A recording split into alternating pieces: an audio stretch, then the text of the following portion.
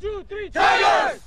Jeff, the Palisades Park Tigers in action against the Dwight Englewood Bulldogs. Tigers already up 1-0 in the first, and Brian Hong is at the right place at the right time. Nibbles it past everyone, and it's 2-0 Pal Park with the early advantage, but Dwight Englewood not out of the woods yet, because later in the first, number 24 goes coast to coast with some nifty footwork, nice fake, and he gets it past the goalie, and the Bulldogs down just one at intermission. It's 2-1. Second half now, Bulldogs get some good help in goal. Watch this. Brian Norton tries to clear it, but it's picked off. Pal Park with an open shot, but Norton makes a terrific save as he reaches out and grabs the ball. Watch it again as Norton, with good instincts, saves the goal, and the Bulldogs keeping it close, still down 2-1. Moments later, Dwight Englewood is going to need more than a quarter because Seabass Ramirez is dialing long distance. That's the insurance goal, and the Tigers roll 3-1.